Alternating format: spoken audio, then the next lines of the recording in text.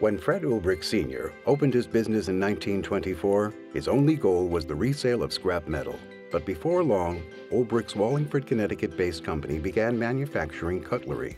Business began to truly boom during World War II when the U.S. Army awarded the company the contract to supply stainless steel knives for military mess kits. It was the proceeds from this Army contract that bankrolled Ulbrich's purchase of the company's first rolling mill, the first step in transforming the company from a utensils-based manufacturer to a custom stainless steel strip operation. The growth of the post-war jet aircraft industry created a demand for high-performance metals, creating a unique opportunity for Ulbrich.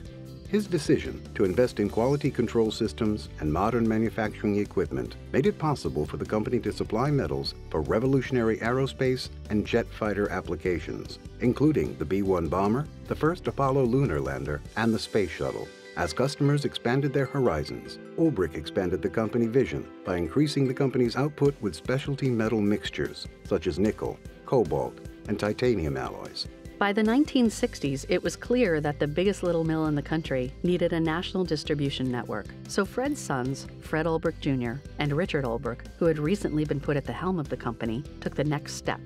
Ulbrich of Illinois, located in Alsip, was Ulbrich's first stainless steel strip service center, which was soon followed by Ulbrich of Georgia and Ulbrich of California. This expansion empowered the company to better serve regional markets and continue its growth.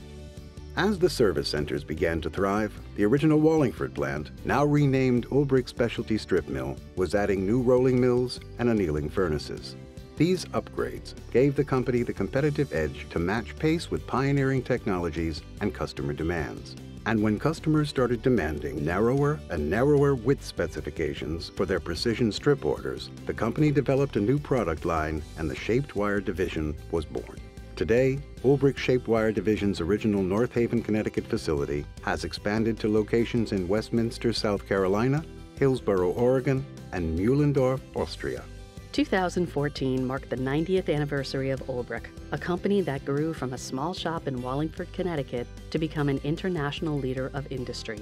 Currently, Ulbrich employs over 700 people around the world and continues to foster a diversity of culture, concept, and understanding matched by few.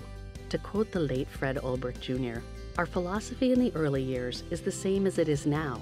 Give customers what they need, when they need it, and do your best to exceed their expectations. Our challenge now is to keep the fire of this idea alive in the minds of our employees and into the next generation of management." These values remain unchanged at Ulbrich to this day.